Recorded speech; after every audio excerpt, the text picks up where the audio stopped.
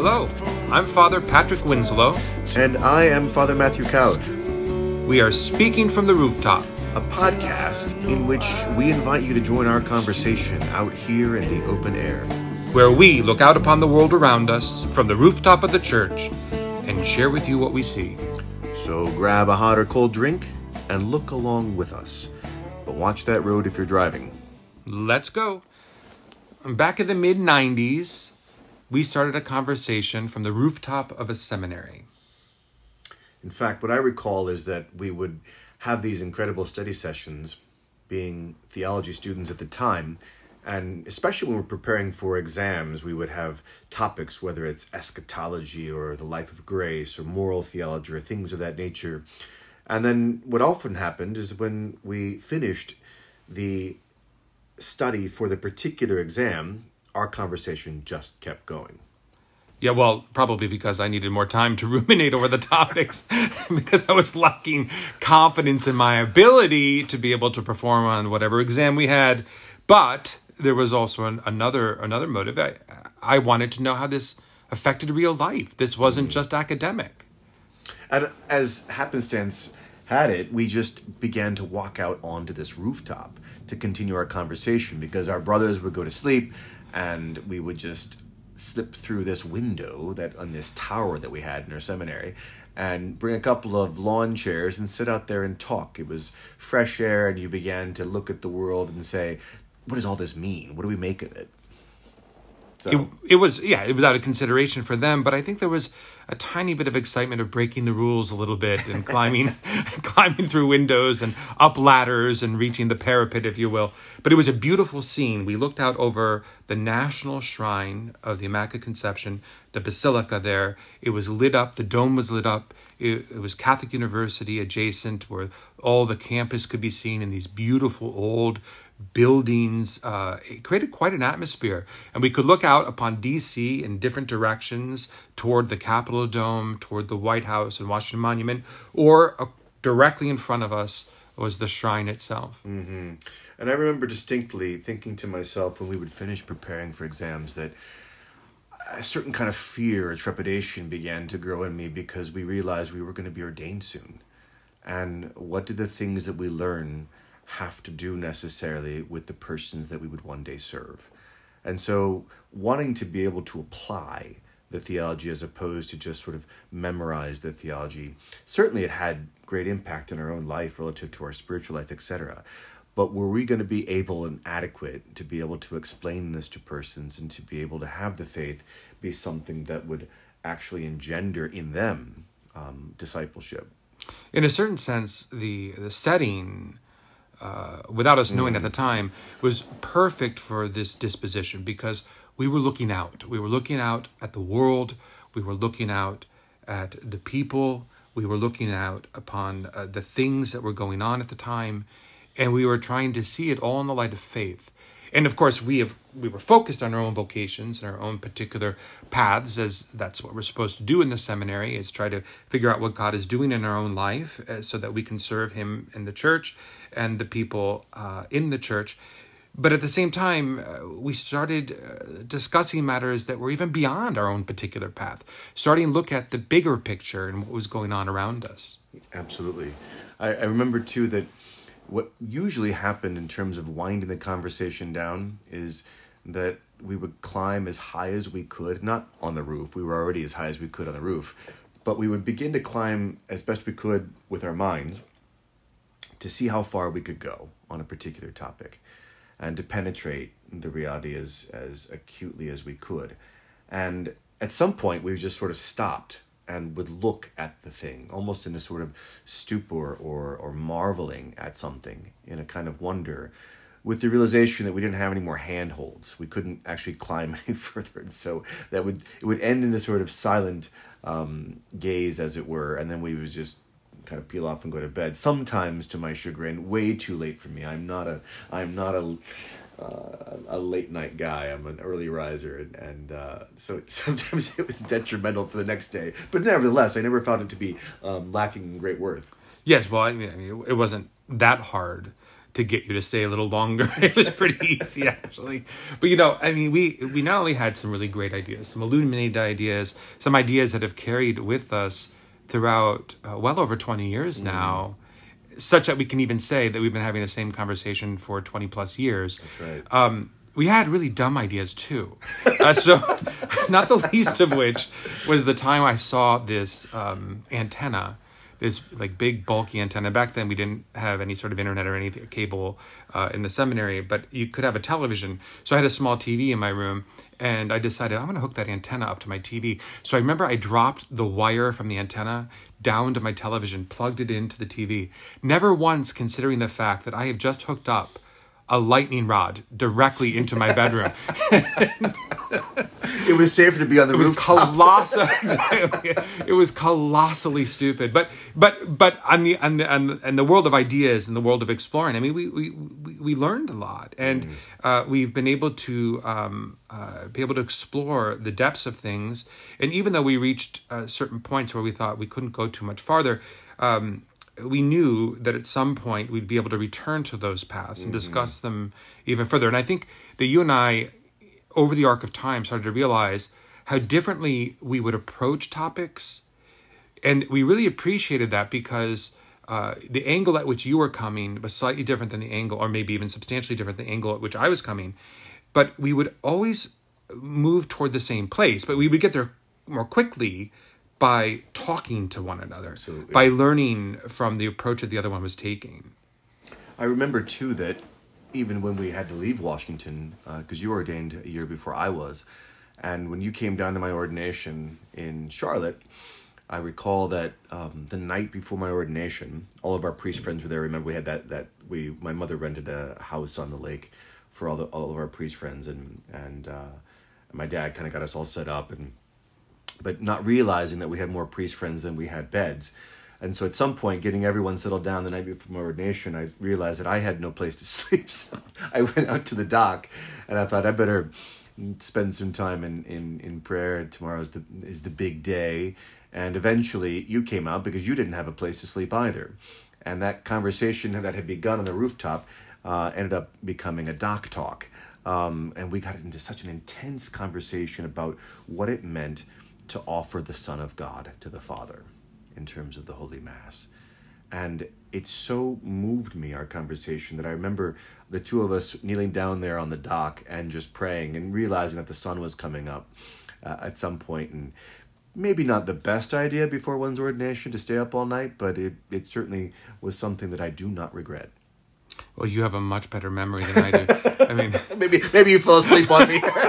I was probably what you thought was prayer.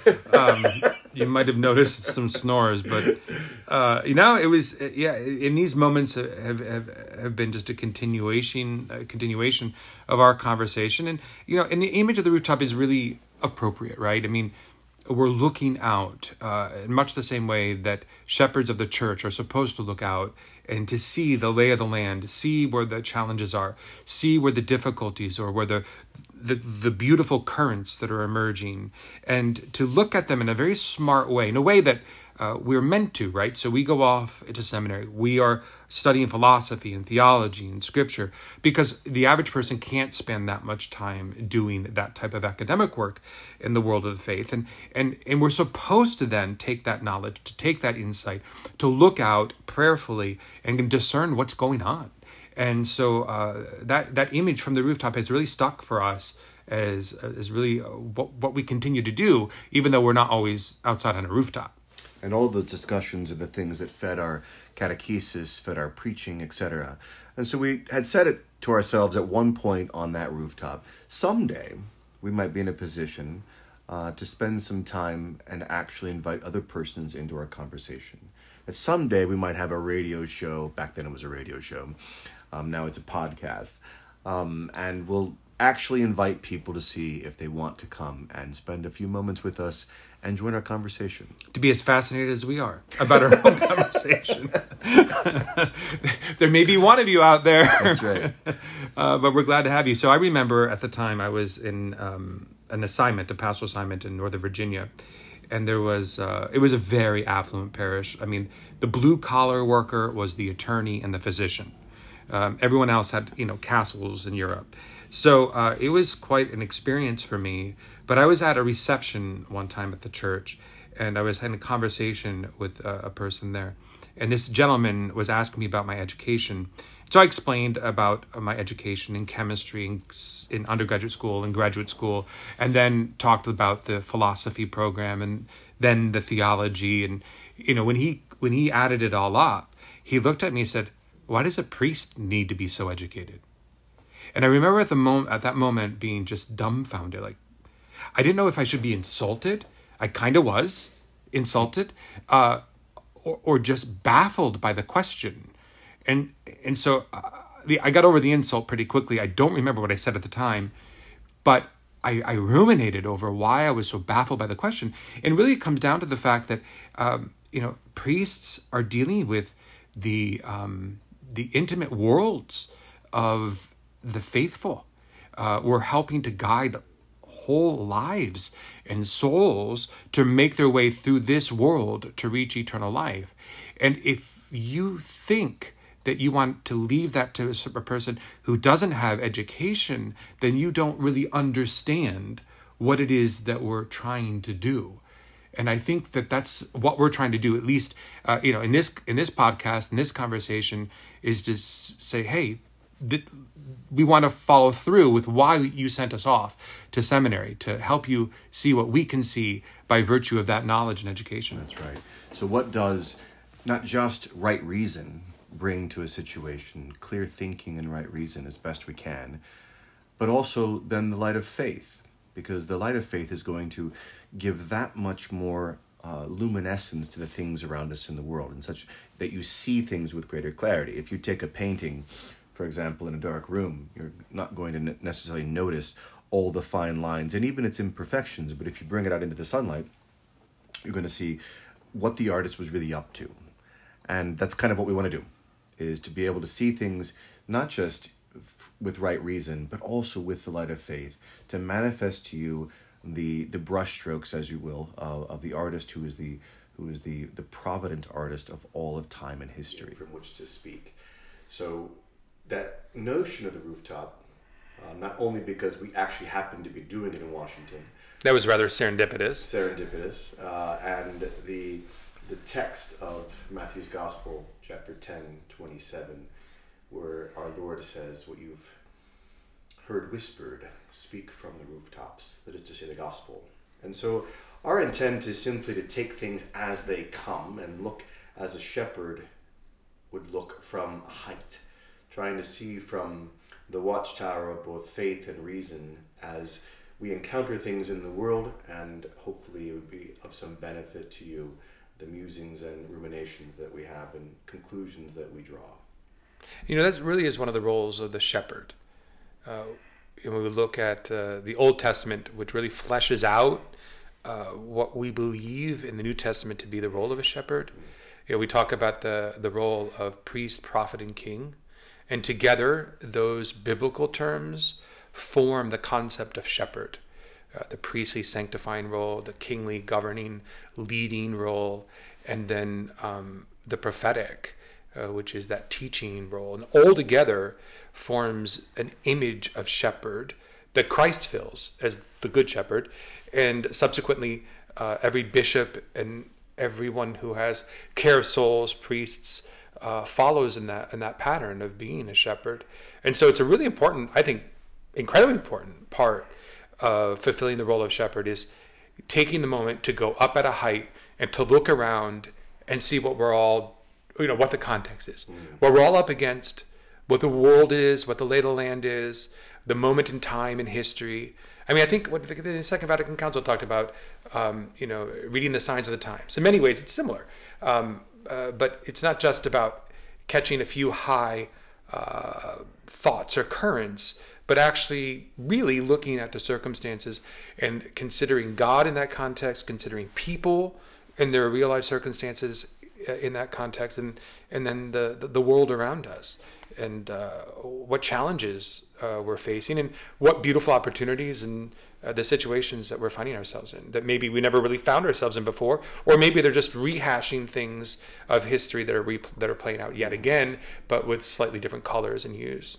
Yeah, and it's the nature of current milieu to move so quickly from one context into another, the same way a commercial or a film clip would move from frame to frame so fast. And so what we want to be able to do is, to some degree, a bit of a freeze frame, and to be able to examine something in a little bit of a depth, as opposed to it just passing us by. We've heard these words before, we've heard this text before, this gospel passage relative to the thing that's going on in the world. We want to pause in this podcast a little bit and slow down for the purposes of seeing things anew.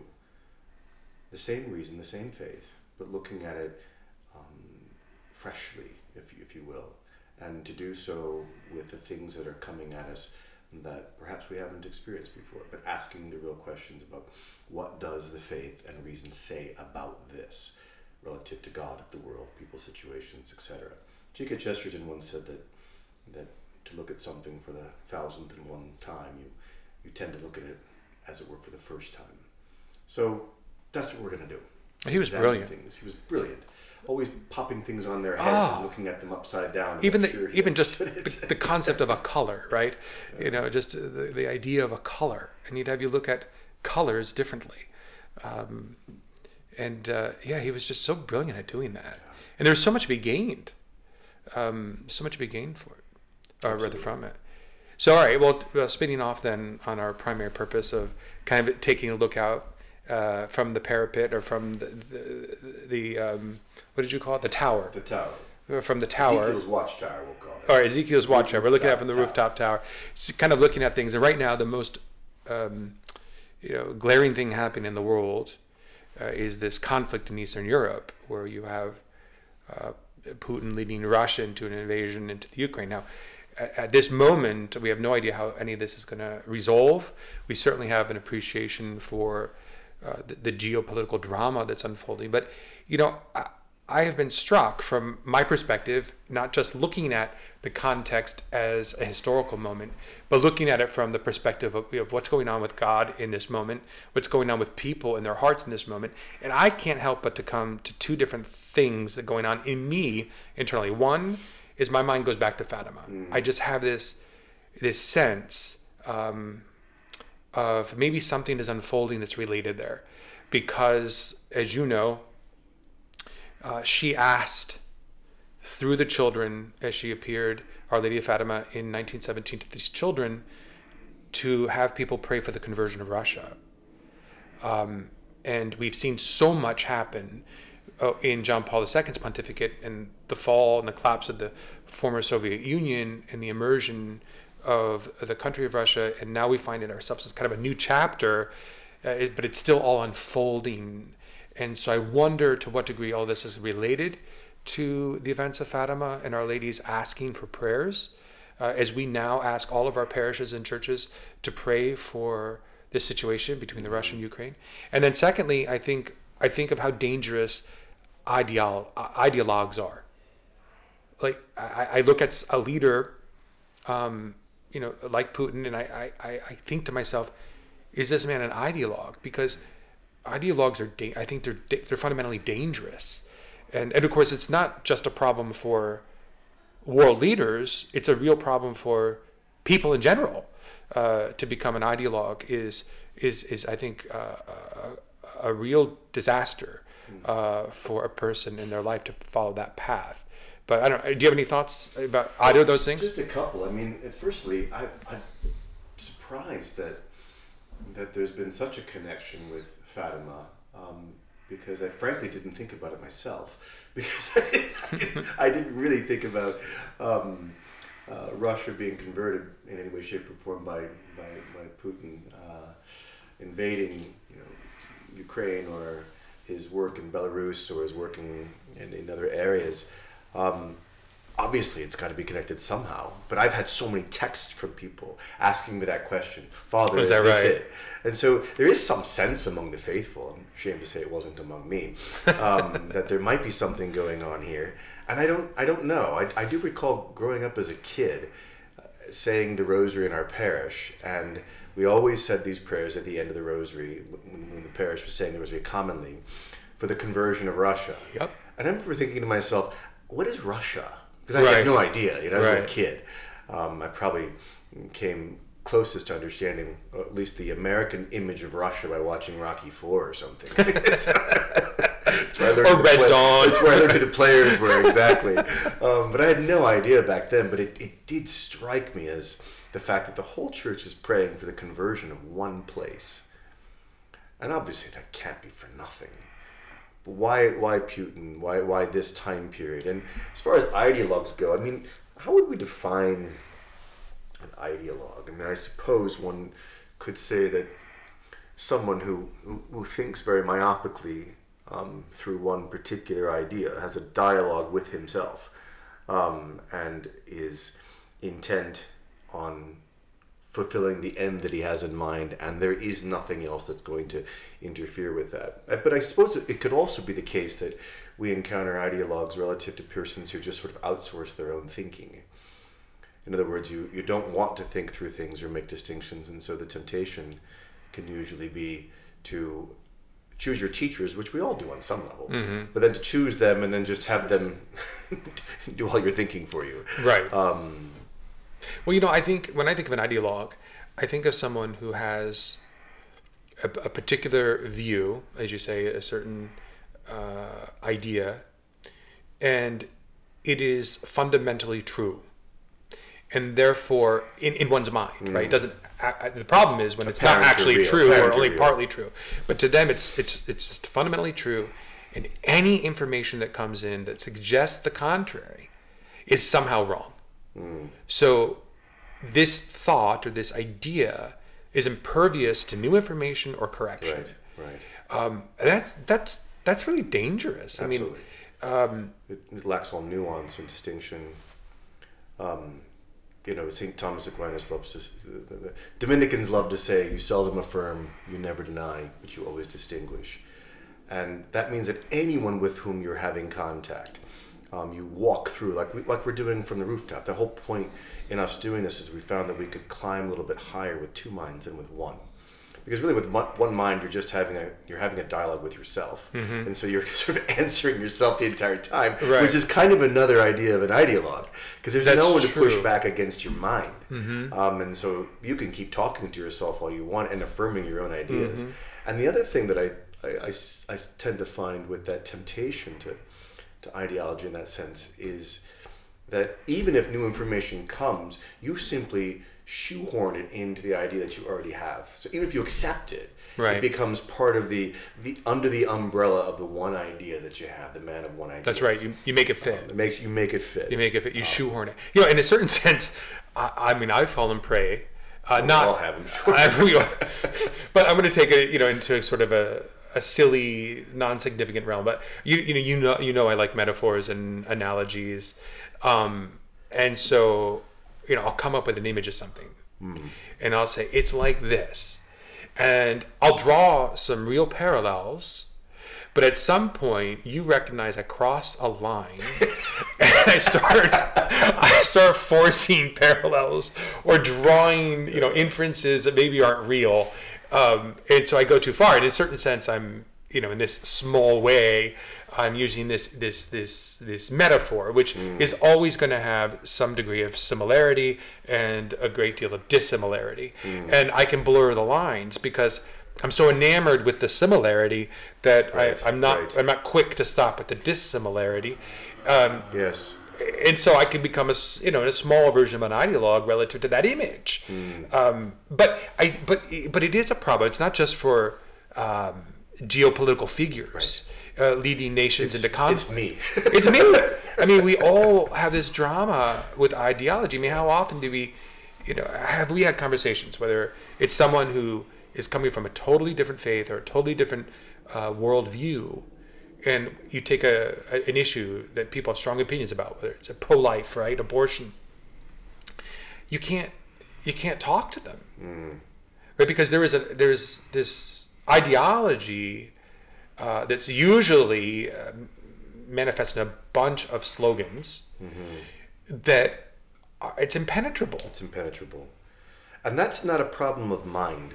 That's a problem of will. And this is the difficulty with any of us when we become ideologues. Because there's one thing to teasing out an analogy and attempting to get from the analogy every possible drop. Right. And I'm guilty. I'm the worst. I need you there to tell me when I've crossed over a line.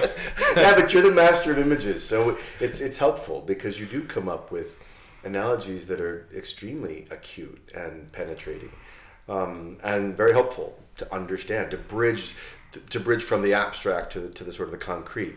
But as we say, all analogies limp, and when the limping happens, you gotta switch it to another analogy or what have you, or some other kind of ratiocination to get more out of this topic. But nevertheless, it just seems to me that every time we sort of bunker down in the slogans or the cliches or the camps, what we're ultimately doing is putting the covers over our head, and that's just a matter of will, because the mind doesn't have the problem, right? The mind doesn't have the problem looking at something and seeing the truth.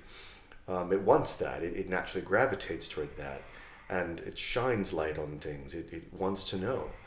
Whereas the will, I want what I have embraced, and I don't want things to the contrary, because it will mean a decoupling and an embracing of something else. You don't want to be wrong. I don't want to be wrong. I want this to be true. Yeah. So I need to say that if you hear heavy breathing, it's not me. We have two Great Danes that are here in the room. They're the seminary dogs. They're enormous, but they think they're lap dogs. But when they sleep, they tend to...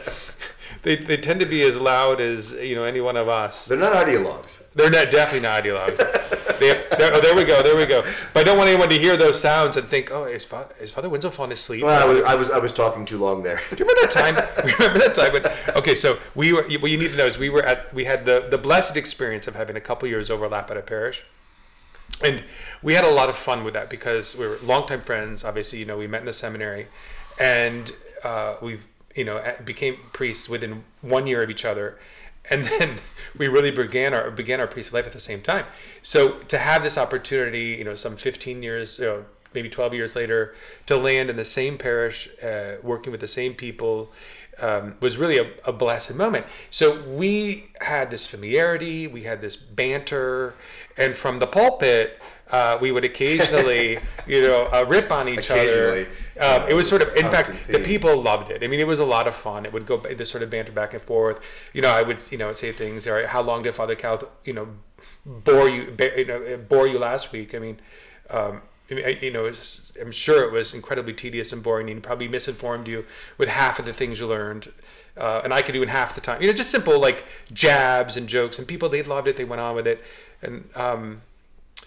Well, one time there was we had visitors for Christmas, and I got a letter in the mail to me as a pastor that was very upset in defense of you, saying that he had never been to a parish where one priest spoke so harshly and meanly about another. And I was thinking to myself, how could you not understand it? But the whole room laughed. I mean, I'm funny. Yeah. I'm funny. And that was funny. And these people laughed. And I don't know. We found a common. Maybe he couldn't hear the laughter. A common punching bag when Father Christian arrived. So yeah. we both. Well, that was easy because it was huge easy. target. Big target. Preached way too long. Way too long. So he was fun. He was fun to. Oh my heavens! Well, that's true. That was a nice foil. But yeah, so there's occasional banter. How did I get off on that? We're talking about falling asleep with the dog. Oh, yeah. So it's not beyond me to fall asleep while Father Kauth talks and then make fun of it. It was usually the opposite, though, because when I was at the parish with you, I had the high school as a chaplaincy, and then I taught at the Abbey, and then we were starting the seminary project, and so I was shifting gears too much, and by the time I finally got home, you were kind of ready to go and to have conversation, and Yeah. I was becoming an old man, so Oh, I would yeah. pretend to listen after a certain point, and you'd be talking and like, Kauth, are you listening to me? You never were. And those recliners, they didn't help. Yeah, the problem is recliners are from the devil, So close to and a it wasn't bed. exactly the rooftop. It That's was true. more- we needed some cold air. Yeah. And Yeah, that was too easy to fall asleep. Yep, that's the way it went. Well, I mean, I suppose to get back to the initial topic, I suppose what we're speaking about here, relative to ideology, then, is that sort of intellectual humility that we have to possess. That I want to hear someone else. I want to understand them. And of course, it doesn't mean that we don't make Right. distinctions, or we don't bring in the faith, or we don't disagree, or as if everything, once we understand each other, is going to be somehow a happy marriage. On the contrary, it may not be, but persons can always be received, even if the thing that they hold is not received. Yeah. That's hard, though. That takes an awful You lot. you really have to hone that intellectual landscape that we're constantly assembling. Yeah. We're constantly altering, or should be anyway, taking in new information and adjusting so we have a sharper Absolutely. parallel with reality. Absolutely. But if there's something about our intellectual landscape that we protect because we don't want it to be It's where I otherwise. live. It's where I live. It means too much to me. Then I think that's where we really run into this problem with ideology. And then any new information that threatens that aspect of our intellectual landscape is opposed. And you can't possibly make distinctions because something might be threatened around the chopping block. And so that's a real problem. And I think, again, I go back, it's not just for geopolitical leaders in any given moment in history that lead to wars or conflicts.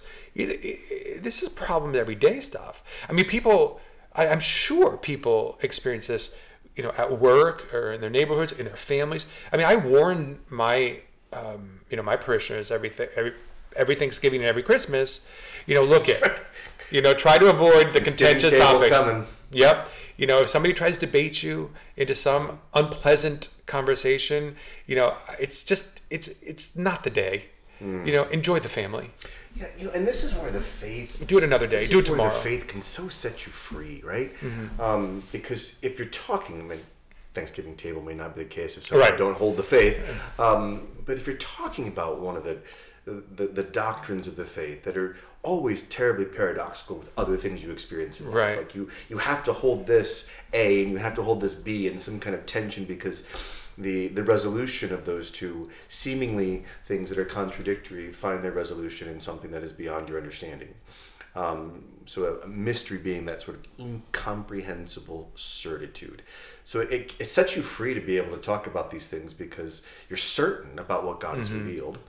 And yet I have no idea, once I hold that truth, all the aspects of that thing. I mean, it shines a light into the entire, if you will, the entire landscape of reality.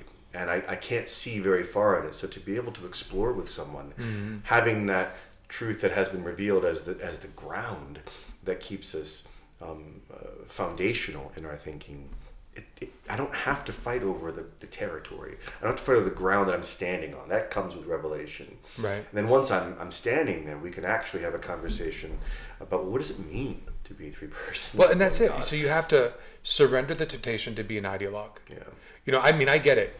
If other people's problems are not your problems, then you don't want to have to deal with them. Sure. And so you keep your world narrow and say the Catholic faith fits very perfectly. Okay, all right, that's fine. But if for some reason in your family or in your workplace, there are these other arenas that you don't deal with that start to now spill into your world, do you just defend your comfortable space and come at it like an ideologue? It's a real temptation because you just come at it and say, no, this is wrong, this is right. Okay, you shouldn't dismiss what we believe to be right and wrong, but I don't think that you take the posture of an ideologue. I think it's the wrong way because one, your perspective will never ever grow. The intellectual landscape will never sharpen and grow. And also, it's from the other side of the equation. Somebody with whom you're having a conversation, if they do the same thing, then you're just fighting. Yeah. There's absolutely no meaningful exchange.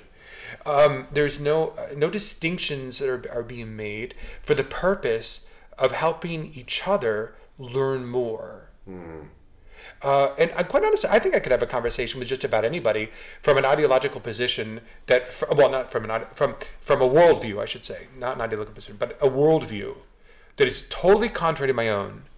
And I think I can learn something. I mean, did you used to say this about St. Thomas Aquinas? That's it. It's one of the reasons I so gravitated to him, because he truth was wherever he could find it, right? And would assemble that into his magnum opus, in the sense that this person said this, and maybe they should have made this distinction, but that is true what they said. And over assembling, as it were, the summa of everything he had learned. But didn't think that he would stop because there. he was critiquing. I mean, bringing Aristotle, very contrary to be brought in to the milieu at the time, to a Christian mind. I mean, he was secular, right? I mean, absolutely. I mean, that's the way it was perceived. You know, if we were to go back before we close up here to the original question, it intrigues me. We're talking about ideologues and intellectual humility and Fatima. The fact that Fatima warned about the errors, as it were, of Russia and communism, etc., and didn't warn the geopolitical figures. Like, she warned 3 kids. That's right. Right? And so when we feel sort of incredibly small in the face of these momentous world events, and how do I understand what Putin is doing, what Ukraine is rebelling against, and as if, still being an ideologue, you can't obviously place this side is perfectly good and this side is perfectly evil. I mean, it's so complicated. Yeah. And to make a caricature out of that from my own ideological position. Right. But going back to Fatima, that perhaps there's going to be a bit of a humbling effect between these two at present warring factions, whether it's Russia and the entirety of NATO, I don't know. But ultimately, she didn't give the ground plan to the generals. That's right. She gave it to 3 shepherd kids. Who then, in turn, was told to spread the message to the masses. Yeah. I mean, to the rank and file people. And it's truly, truly extraordinary because, you know, I think right now, and again, obviously in this moment in time, we have no idea how this is going to unfold. We listen back a year from now, and we'll have a better sense of how things will have unfolded. But at this moment in time, I know that there are people that have been assembling in Russia to speak out against this incursion. And something in me tells me that this type of change has to happen from the bottom up. It has to happen from the people. And I do wonder if all those prayers to pray for the conversion of Russia was really about praying for the conversion of heart of the people to see the truth of the truth of their situation, the truth of what leaders are doing with respect to propaganda, with respect to ideology, and to say no, and to maybe stop it. Because honestly, if he doesn't have the backs of the Russian people to stand on, then this all stops. He falls down, and this tense moment dissolves. And so that's I don't know how it's all going to play out, but it does seem to me that just as Our Lady spoke to 3 children, who then in turn spoke to the rank and file people of the world, that it seems to me that probably the answer lies right now in the rank and file people of Russia, and how this thing will unfold. And maybe this was part of the spiritual fortification over the course of a century, to prepare for what happened with respect in the late 80s, the role of John Paul II and the fall of the Iron Curtain, the conversion of Russia from the communist state to now finding its last gasps, hopefully, maybe, I don't know. Please God. Yeah, and well, for our purposes, the answer is the same as what Our Lady gave, right? In terms of penance, and the Holy Rosary. The Rosary. So we have much to pray for. Without doubt, I mean, the Rosary is a mystical weapon, the effect of which exceeds the sum of its parts. Amen. But at some point, we have to talk about why Francisco was going to do any purgatorial time. Well, I mean, I got to know something about that. Yeah, I'm with you. That's a little terrifying. We'll punt that one for another. Yeah, for people who don't know, that the little Rooftop. boy Francisco, the visionary, was told that he wouldn't go to heaven right away, unless he did many rosaries. Unless he did many rosaries, and what was he, 9? Something like that. Explore that one in a different episode. Yeah, it's a little bit terrifying when you look into I'm that. coming down from the rooftop right now. Yeah, exactly. Let's get too real. Very good. Well, good. Well, great to see you. All right, we'll see what we talk about next.